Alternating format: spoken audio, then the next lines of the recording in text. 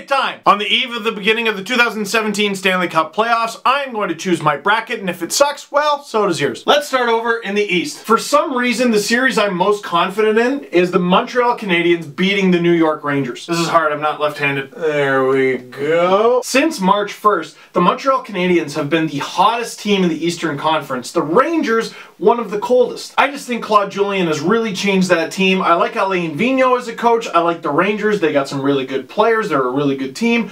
I just see the Montreal Canadiens having the advantage. Plus, Carey Price. But there is an asterisk, and there is always an asterisk in every series: injuries. So on that note, and one final note about that series, Chris Kreider still exists. We move on to the second and third seed in the Atlantic, the Ottawa Senators taking on the Boston Bruins. This one's hard because it's two teams that kind of had to limp into the playoffs. The Senators have a lot of guys on their back end who are either out with injury or playing injured, whereas the Boston Bruins have a lot of guys on their back end who are either out injured or playing injured. Now, I want to pick Boston in this one because I think they're just a little bit more experienced. Brad Marchand's had a great season. Patrice Bergeron, Zdeno Chara is still a very big man, although an old man. Boston was better down the stretch, so I am going to say the Boston Bruins beat the Ottawa Senators. Asterisk, Craig Anderson has the ability to do the unthinkable. Now we move on to Washington, Toronto. Oh, the Leafs fan is going to pick the Leafs. Let's get this out of the way right away.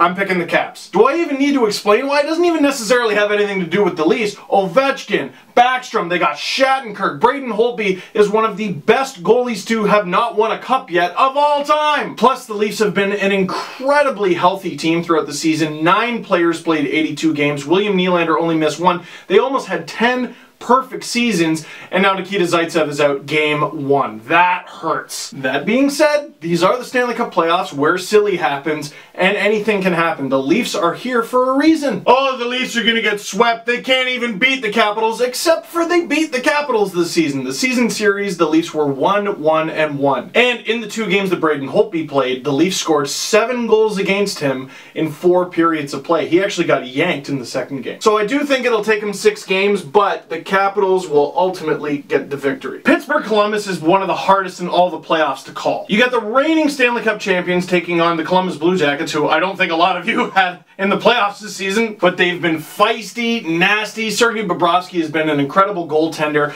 and the Penguins are battling injuries. What else is new? They still got Crosby, still got Malkin, still got Kessel. They're still a great team. Matt Murray has done it, but missing Chris Letang and the damage done to their back end, that's not nothing. I think it's going to be a bloodbath, but I still have the Pittsburgh Penguins coming out on top. Over in the West, you still got a bunch of tough series. You got 100-point scorer Connor McDavid and the high-flying Edmonton Oilers taking on last year's Stanley Cup finalists, the San Jose Sharks. Now, because of playoff experience and how young the Oilers are, I'm going to give this to the Sharks. This isn't even a diss against the Edmonton Oilers. It's just that young teams, when they make the playoffs, they tend to have to get beat up in their first year. Asterisk here, if the Sharks can't get Joe Thornton and Logan Couture up to 100% health, Connor McDavid might eat them alive. Anaheim, Calgary. I think the whole hockey world wanted a Battle of Alberta in this one, especially Calgary Flames fans, because now they have to exercise some old demons against the Ducks. They cannot seem to win in Anaheim. For that reason and for all the experience they have, I'm going to give this one to the Anaheim Ducks, but I think it's going to be a 7-game bloodbath. And if Calgary wins, I'm not even going to feel bad for picking the Ducks, because I think regardless of who wins, it's going to be a tight series. I can't see this going less than 6 games. Now we have Minnesota and St. Louis. Minnesota is, for some reason, written in red. I'm not sure why I did that. Better. Now, about a month ago or so, I would have said Devin Dubnyk and the Minnesota Wild are going to at least the Western Conference Final, probably the Stanley Cup Final, and they're going to have a great time doing it. Now, I look at how badly they've struggled, the demons Bruce Boudreau seems to have in the playoffs, the difference Mike Yeo seems to have made in St. Louis, Jake Allen returning to form.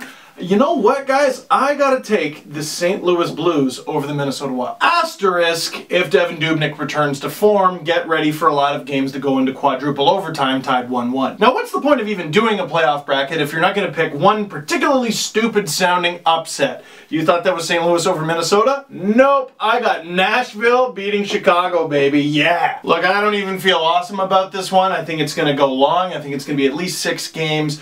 for some reason, Nashville's just calling to me. Chicago still has their big guys. They got their core, who they've won 3 cups with. But those young guys they have filling out the rest of the roster, which Chicago has done a very good job with over the last half-decade, I just think Nashville finds a way to pick them apart. Back in the East, Montreal-Boston, I got Montreal coming out on top on that one. Again, they've just been so good since Julian's come on board. Carey Price is just a fantastic goaltender in this league, arguably the best goalie in the world. Boston's already got injuries going into the playoffs. I can only imagine what they're going to be by the time they hit round 2. Asterisk, crazy things happen when these two play each other. And you know what? For very similar reasons, I have the Washington Capitals beating the Pittsburgh Penguins in round 2. Same thing, Pittsburgh's already going into it beat up. I mean, there's a chance they maybe get healthier. They're still not getting Letang back. And the Capitals just look so good this year. Their goaltending is so good. But crazy things happen when these two play each other. How bad do you think Ovechkin wants this one? Similar reasons again in the West. Injuries just have a way of evening things out. I think the Anaheim Ducks beat the San Jose Sharks. They're going in beat up already. How are they going to be by round 2? But again, I don't think it's a walk. I think Anaheim's going to have to fight tooth and nail to get to the Western Conference Final. And then there are some times in your bracket you just got to look and go, I don't know. Nashville, St. Louis, I have no clue.